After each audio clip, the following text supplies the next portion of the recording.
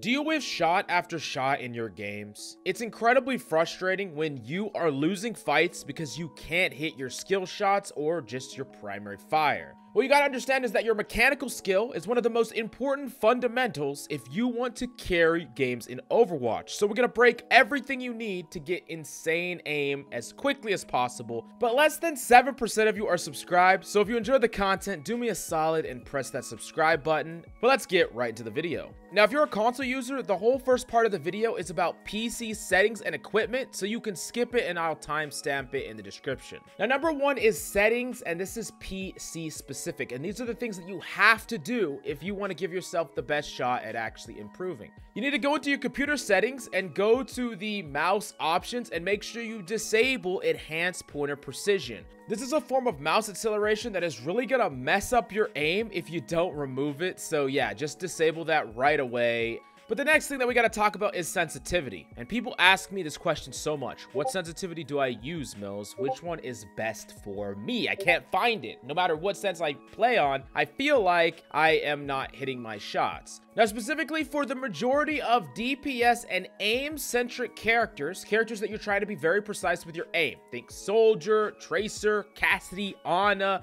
even characters like Zen. The ballpark EDPI in pro play is between 3,000 and 5,000 EDPI. You get your EDPI by multiplying your DPI with your mouse with your in-game sense. And this is the ballpark that most pros play on for those select characters. Now, does that mean that you have to stick in that box? No, you can go above it, you can go below it, but you need to understand that if you're way outside of this range, it could be something that is actually holding you back on a fundamental level. And there are abnormalities here. Some people are perfectly confident and comfortable playing at extreme, super low or super high. But for 99% of people, they should occupy this range with this character type. What I like to say is find a sensitivity that utilizes your entire arm, hand, and fingertips. The best way to describe this is for really huge movements like doing 180s, you're using your arm primarily. For on-screen movements, you're using your hand and wrist. And for the tiny micro flicking, where you're just moving your cursor slightly to adjust for someone's head,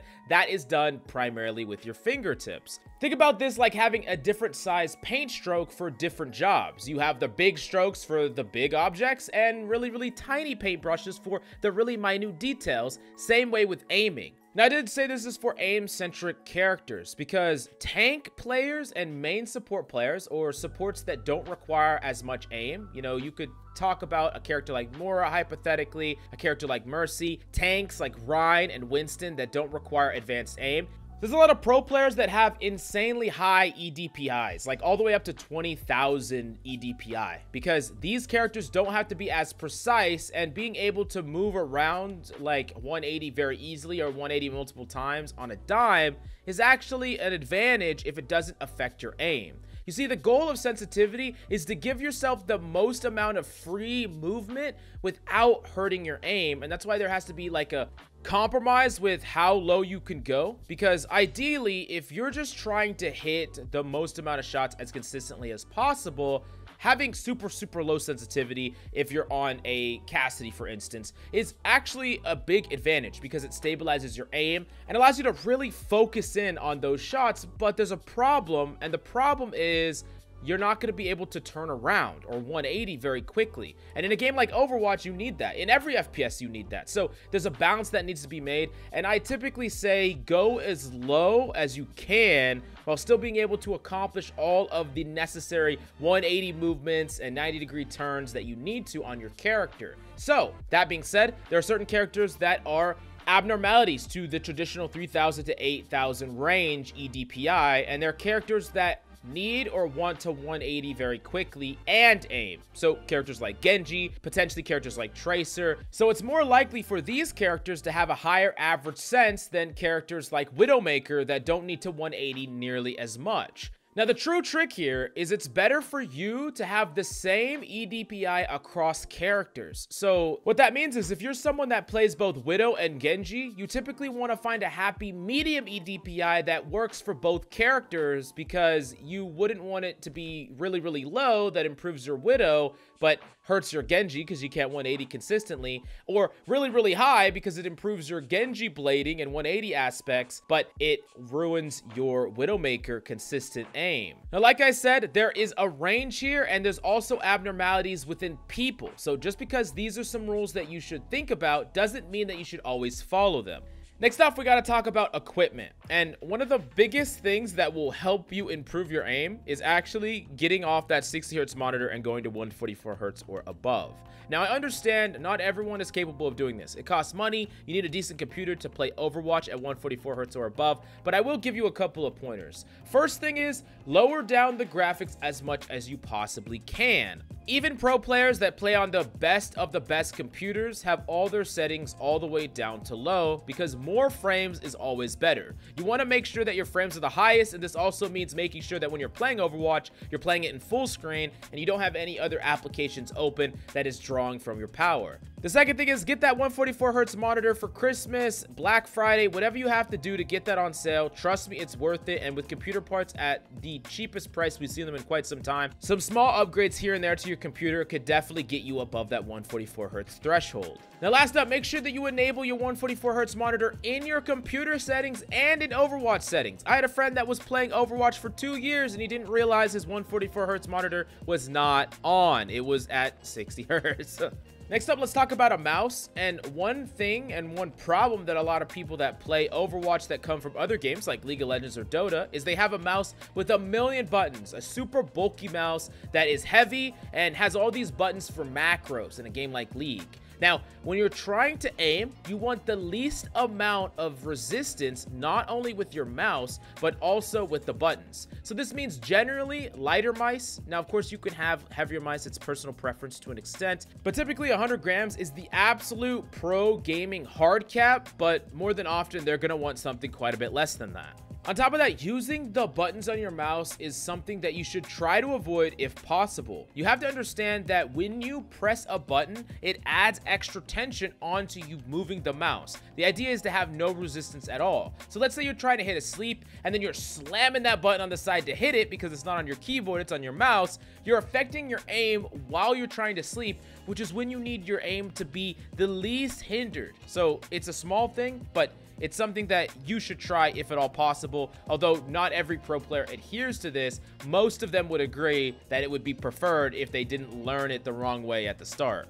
Now, last up, we got to talk about your mouse pad. Now, mouse pad is one of the few things that I think is true personal preference. People will have glass ice pads because they really want fast movement and they want to glide very easily, and that like favors tank players and Genji mains or whatever the case may be. But I think a high quality thick pad that allows you to push down into your mouse pad to artificially lower your sensitivity when you're trying to take really precise shots can be like the perfect type of mouse pad if you're really struggling with trying to control your sporadic aim. And there's a whole bunch of great options, but I personally like artisan pads. You got to get them imported from Japan, but they're definitely the best of the best. Now, in the next section, we're going to go over 4 things that will help you dramatically improve your aim so that you can become a mechanical god as quickly as possible. Now, the first thing that you need to understand is that hitting shots in Overwatch is freaking hard. I would say Overwatch is one of the hardest mechanical games, period, especially to aim in because of the movement.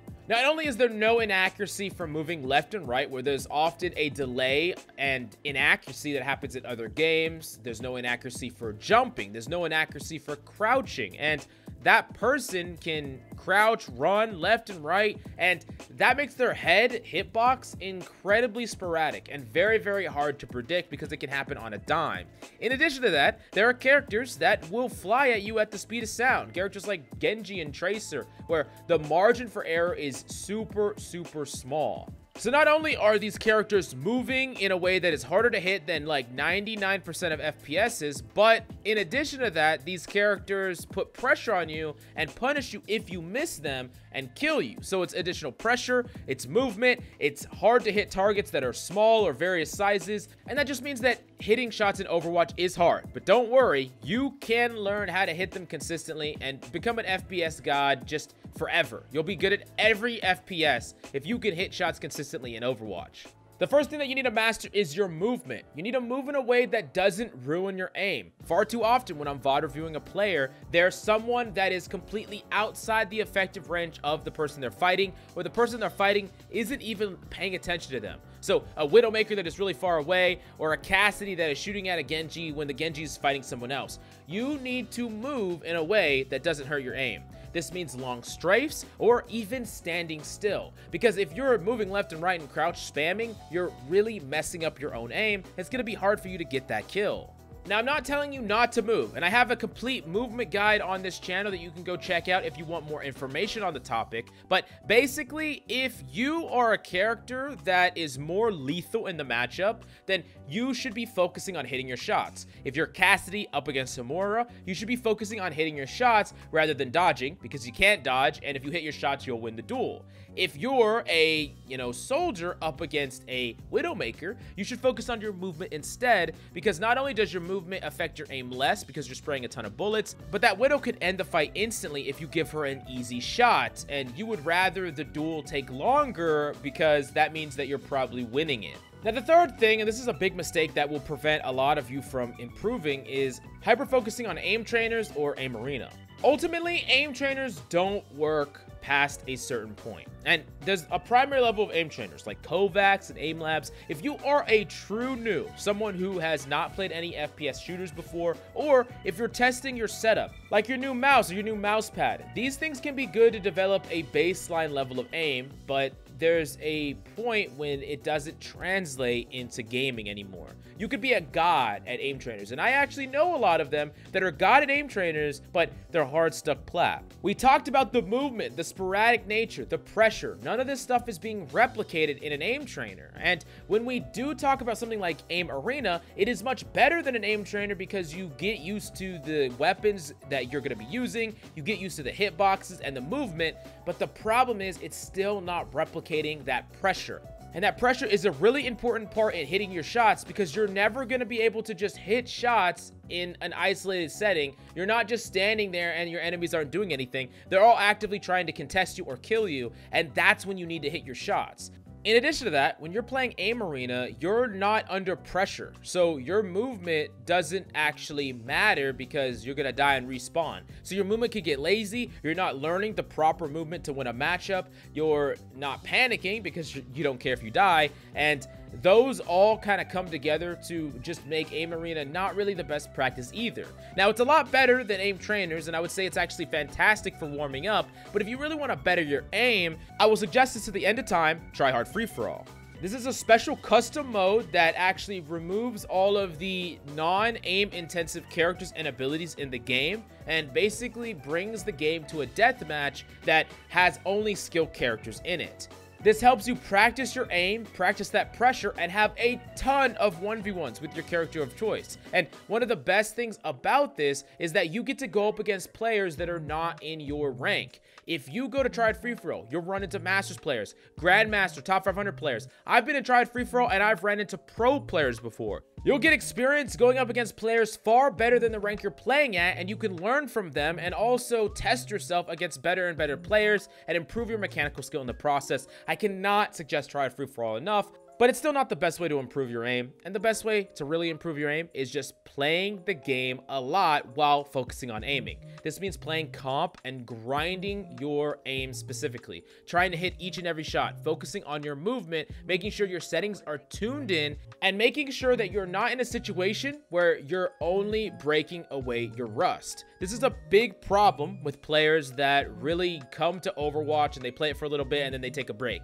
Then they come back and then they play it for a little bit and take a break. Haven't you ever noticed that if you don't play for a while, When you come back, you're not even playing at the peak that you were at, and then it takes a while of you playing before you're even back to your old form. The only true way to see improvement is when you're playing at your absolute pinnacle. So you can't be rusty and you can't be washed. You have to be playing at your best to push past that. I think of it almost like a muscle. That's like an analogy, right? You want to lift until failure so that your muscles grow back stronger. It's similar in this regard, where you want to have multiple consistent games with your aim at its all-time peak, and that's the way that you increase your all-time peak. Now, the last thing, and this is going to be one that might be a bit controversial, but it's really important if you want to improve not only at your aim, but just in Overwatch in general. One of the things that can really hold you back is if you play too many other first-person shooters. Now, you can play whatever you want. Chess, League of Legends, Teamfight Tactics, Magic the Gathering, I don't care. But if you keep playing other FPS, Apex, Valorant, and just like cycle between all these other FPS, you are actually hurting your development in Overwatch in particular, because you're not only not playing Overwatch enough to actually improve your aim and focusing on aim-specific stuff in Overwatch, but doing too much of that at once overlaps very poorly, and you could actually hinder your progress. So I would say if you're really trying to improve at Overwatch in particular, focus only on Overwatch as your FPS of choice, and then for casual gaming or a break from Overwatch, play non-FPS games. Now, if you enjoyed the video, please press that subscribe button and let me know down below what video do you want to see next. Thank you for coming by, and I'll see you next time.